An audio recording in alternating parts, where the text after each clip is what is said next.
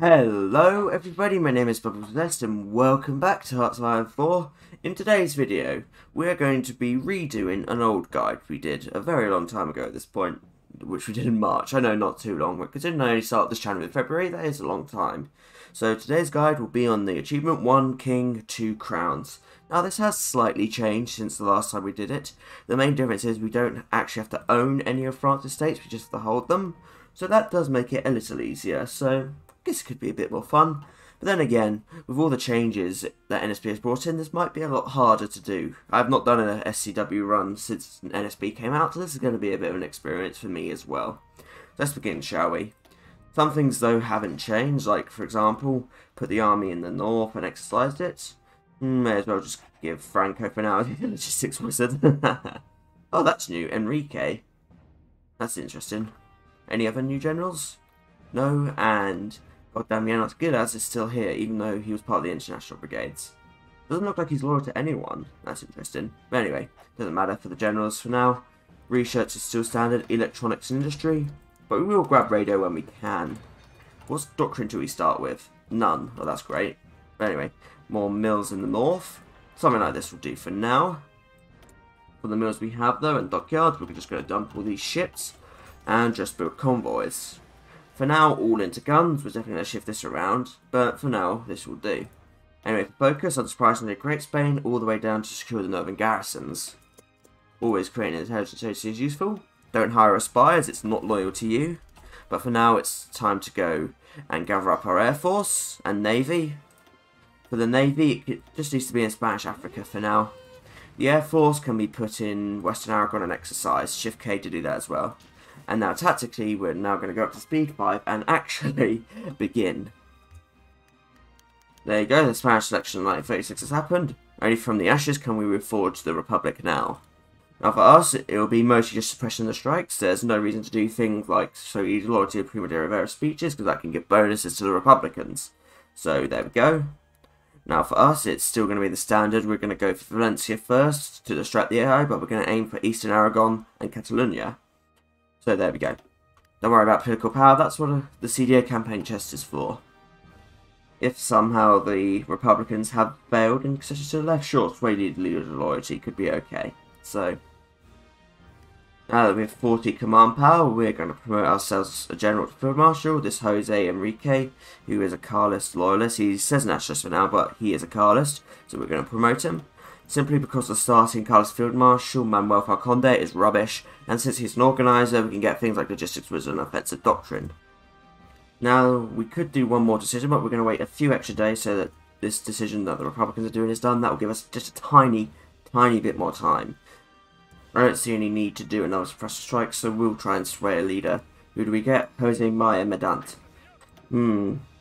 This guy down here, who I believe was part of the coup that actually overthrew the Republicans in the end.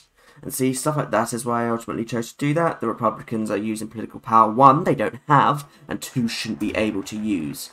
But anyway, we have one more decision to make, and that's the decisions about General Franco.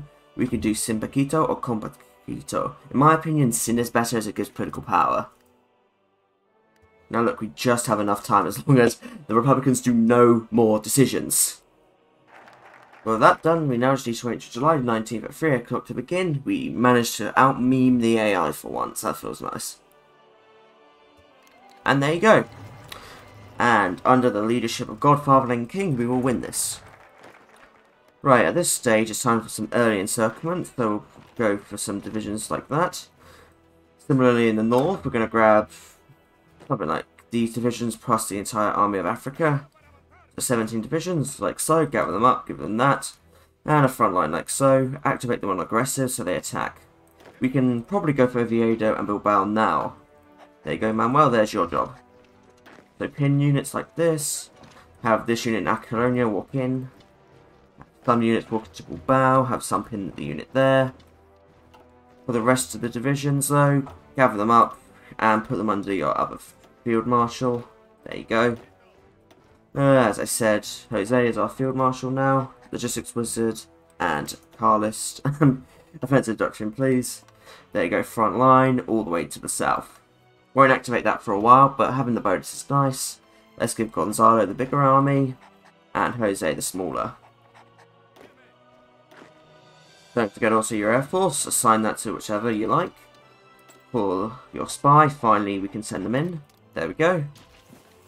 And that's pretty much it for our prep. But for now, we're going to have to be very good. If we are sensible, we might be able to encircle Valencia, who knows. But for focus, it's time for the Carlists insurrection. Take the speed down if you want, this is going to be slow and steady. But also, do not spend your political power right now. You will need political power. Front lines are solidified. For now, we're going to do Astora so it can be broken sooner rather than later. It's more important anyway. Look, we're right there on this encirclement, but because of pinning, we only just got it. But that's good. I believe the Soviet volunteers spawn here, so if we've done this right, we've trapped them. As you can see here, the Republicans have been a bit more sensible with their decisions now. I believe they're in a lot more sensible state, so they'll do things that won't affect you. They'll do states like Burgos, which is annoying, but it actually makes sense, let's be completely honest. But we did Asturias first, so we could have Bilbao as well break, so we could send those units down as quickly as possible. And look, there you go, 7 Soviet volunteers trapped. And did we just eliminate them? No, where'd they go? Where'd they go? Or did we actually get them? Don't know. I'd like to think I did, though. Now we've done prepare the Carlist insurrection, we're going to do the International and reunite the Roquetes. But for now we're going to establish cells in Aragon, both sides of it, and Catalonia. Make sure you're on top of this, you just have enough time. It looks like we did eliminate those volunteers. I'm not seeing them anywhere else, so I'd like to say we did do them. And if we clean up Valencia, that'd be even better. Now yes, we could do the war in the north to do back with Bilbao and all that, but it looks like it's breaking anyway. But getting rid of disjointed Carlist juntas, priceless.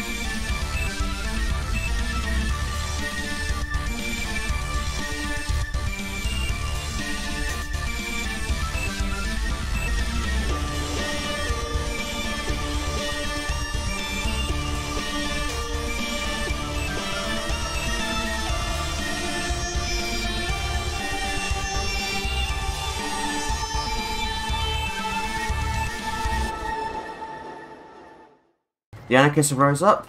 Now, I just remind you from the old guide, the method is simple. We need to kill the Republicans, but keep the anarchists alive for distraction purposes against the nationalists' AI. So we're going to send the Army of Africa to neighbor invade Cadiz, and then we'll see where we end up.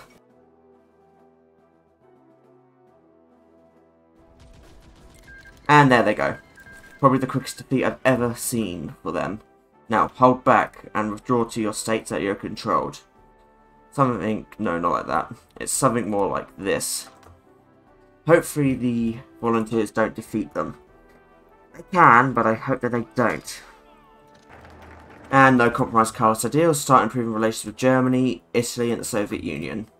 And Japan for lend-lease scams. I've done many a video on that, it'll probably be in the description. It's a tie between Leon and Salamanca personally, so I guess we'll go for Salamanca today. The crackdown.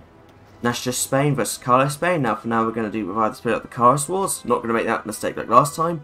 We're going to do that so we can do Crusade Against Democracy as soon as we can. But anyway, like I said, we're going to rush down VPs, get as far as we can. We need to get to places like Aperture, Bilbao and so on. Which is ironic considering that Bilbao, I mean, is one of the ones that should be loyal to us from the start. But whatever. Anyway, we can now start our lend-lease scams, do it with the biggest division you can, like the Army of Africa. So go to Germany and beg them for guns. I think we're going to have to wait a day. Point is though, put them on the lowest priority like that, and just get whatever you can from whomever you can. So grab something like Palma de Mallorca, as that is actually a VP. And also something like Soweto if you want. Try and link up your divisions that are stuck. They will be. Do not accept Germany's volunteer if by some mad moment they actually want to help you.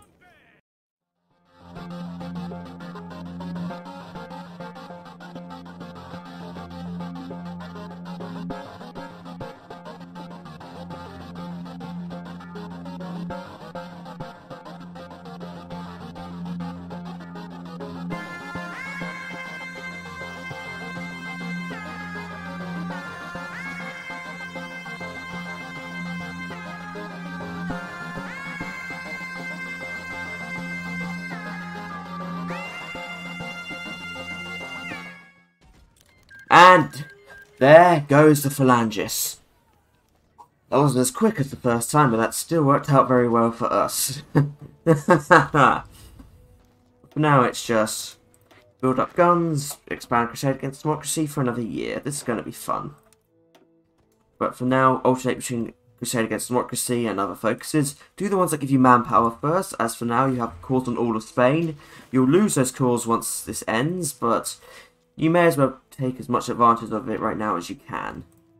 What about the Soviets? Yeah, I think we destroyed a lot of things from the Soviets, but hey, they actually have artillery and support equipment to give us now. I guess that's a no step back feature. Japan has nothing. So for the Soviets we get, not bad. So for now our production should look something like this. Mostly on artillery, but we'll put a few more into support equipment, fighters, and then into artillery. There we go. If you want to research fighter ones, now wouldn't be the worst time to do so.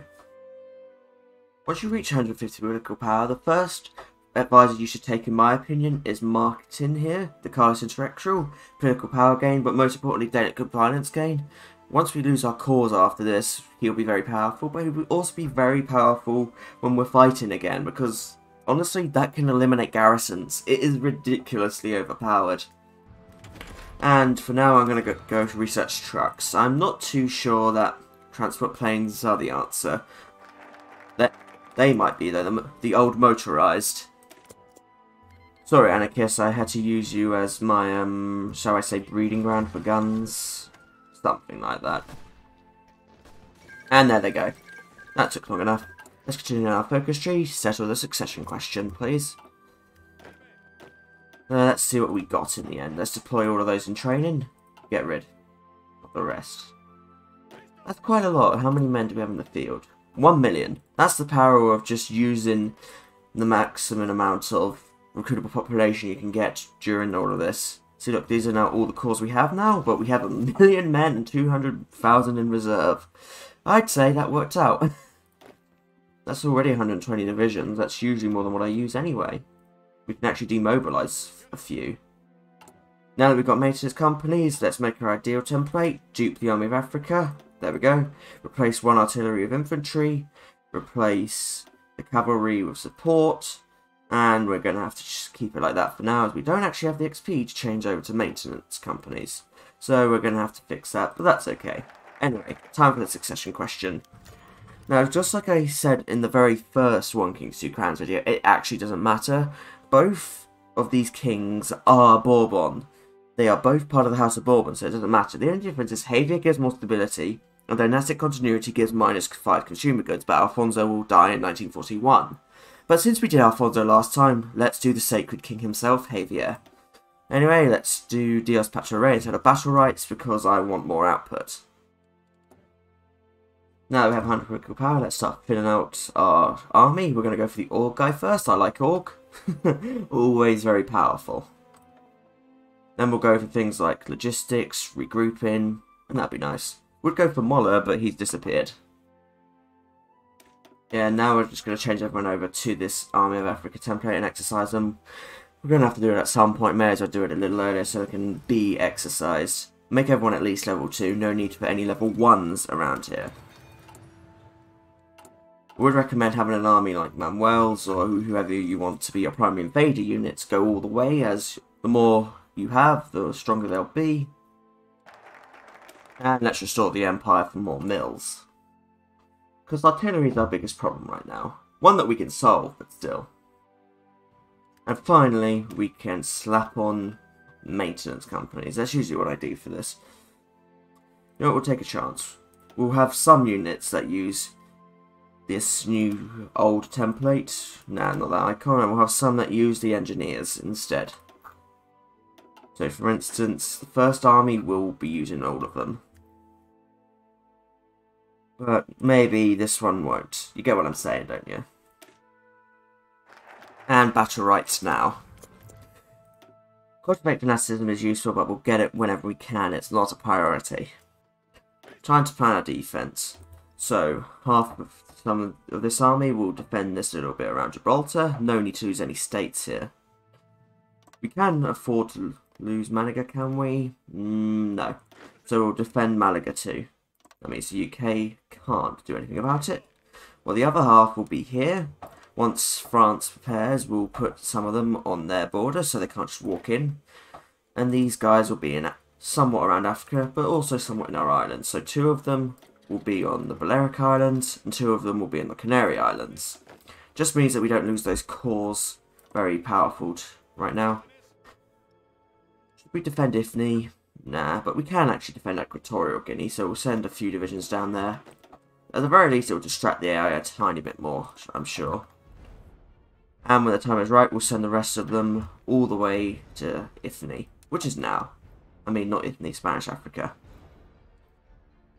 I've changed the second army to needing trucks for their supply. Might just see how that can work out. Anyway, there's Danziger War. Just like all other times, we're going to wait for Poland to fall and then we'll get involved. This is literally the first time I've actually seen a historical start to WW2 so far in NSB. Not been very involved so far. And there goes poor Poland. Germany hasn't even gotten the war goals for around Maginot yet. Ooh, this looks like a strong Germany. Oh, I know what's happening there. These units are attritioning because I've lost cores connected to it. So look here. Asturias and Pascal are no longer cores, so we're going to have to move them out. In the meanwhile, though, we'll send these 12 onto the French border. There goes Germany. So, another tradition brought back. We're going to justify on France for French Guiana, as that will always remain as far as I know. There we go. And we're going to do our naval invasions. Now, yeah, the AI is a lot better at defending against them, so might have to change this on the fly if it gets worse. So for now, though, we're still going to do the classic of Bristol and Cardiff. That's still a lot of ports, and hopefully the AI is still distracted. UK does have a few more victory points, but the principle's the same. We're going to encircle London for a war score, and hopefully join the Germans. And there it is. Fall of Paris. Now is our time to shine. Let's activate. Let's put our navy on strike force in the Bay of Biscay and the western approaches. There they go. They've activated. 3 France's where they are.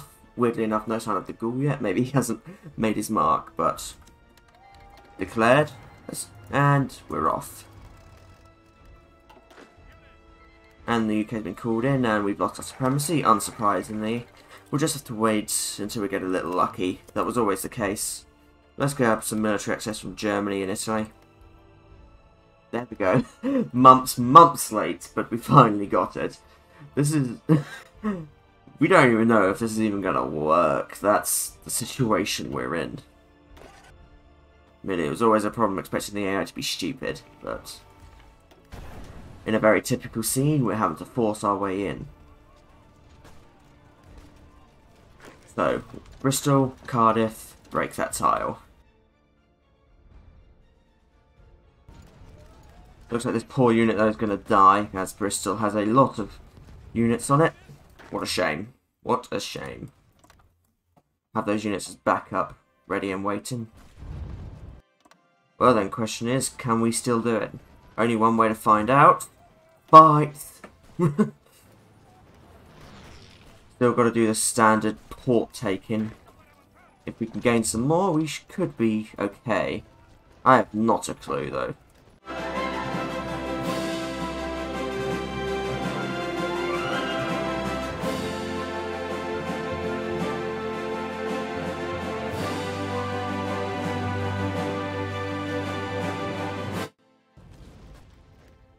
And there you go.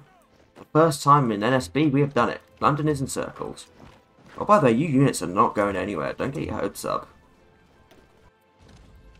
Assuming the UK still puts out units, we'll be fine, as we can destroy them and gain them for war score. I mean, we already have 20%, that's a good start. It really just depends on how much of the UK's divisions and equipment we destroyed on the way in, which I don't honestly have a clue. Meanwhile, we're trying to encircle Plymouth so we can get more stuff. Finally, the UK has put out a unit. As long as that keeps up, we're good. Oh yes, we do actually have a lot of spare units, so put some of them on the Vichy border that you share with France. For some reason there's an Italian division here that I have no control over. That's very rare for the AI to do. They never do that. Anyway, Vichy's justification is ready. Let's do it. Luckily we're in the Axis, so it means nothing. So we're in a very ironic position here. Nice. And down goes Vichy. Hi everyone, Bubbles here. Just wanted to do a brief bit of post-recording bit where I point out some things I forgot to mention, like how, for one, if Italy takes anything in the Vichy France event, they own that tile by default. So if they own Savoy or Corsica, that's over. They own that tile and you'll have to fight the Axis, which is annoying. Sometimes they do, sometimes they don't. You could just reload or save scum or what over it. It could potentially help you. Second thing was, my plan at this point was to ask Italy and Germany for control of all French core states. This didn't work because the UK wasn't pumping out units enough for me to get war score to do it. I got pretty close, but I wasn't close enough. I don't know if the UK doesn't pump out units anymore, but who knows. Point is, I couldn't do it, but I still got enough war score in some regards, as you'll see. We're just going to lose more, so let's see if we can actually take it all in the peace deal, because this is clearly not working. And there you go, peace deal. The only thing we are going to do, apart from France, is to puppet Portugal. That's useful for us. But try and cut Germany out like that. Make sure you take Corsica, well, when we can. But to put it simply, the AI is not very inclined to take things. They're more inclined to puppet things when they don't have direct access to them. This is going to be a very complicated peace deal because we all had very similar percentages, so we're all just going to be passing a lot. See what I mean? I'm using the UK to do this. But there you go, there's all of France's cores, and we'll puppet whatever is left out of the UK. Oh, nearly forgot Constantine. And this is going to be a lot of border gore, but this will conclude the peace deal. They won't take anything else. There you go, Treaty of Belfast. And that will be 1 king, 2 crowns, as we own every single French core, including the ones in Algeria. You know what, let's do something else a little bit quickly. Let's do the Iberian Union, because I think I'll get it. I mean, while this peace deal is very messy, we did actually get most of what we wanted. We got Gibraltar, we got Portugal, we got a very small British Empire under Horatio himself. We got the province of Canada. I mean, it could have been better, but it also could have been a lot worse. Oh, I haven't seen this. Look, this has changed since from the last time we mentioned him. L. Page is now actually the non-aligned leader of Australia. That's cool. It's meant to be Rod Hull, but nope, now L. Page is here now. Never seen him in game. Sorry, it's so surreal. Maybe Paradox saw my video then. There you go, restore the Iberian Union. And what do you know? Portugal says yes, more cores, yay. And by extension, a slightly bigger fleet. Yeah, like I said a few times, puppet Portugal and they will never decline it, because they can't. But yep, this is probably going to be the place where we call it today. We did 1 king, 2 crowns and no step back. I think this went pretty well. Could have been better if the UK pumped up more units, but I mean, ultimately we got it. Could be better in invading them, but I still think it sort of worked in the end. Maybe I could have invaded a bit more, but with all the bonuses the Carlists get, especially with Crusade Against Democracy, I think that's what made the difference for us. I don't know if the old way of Bristol and Cardiff will still work for other nations, but this is a good sign for the future.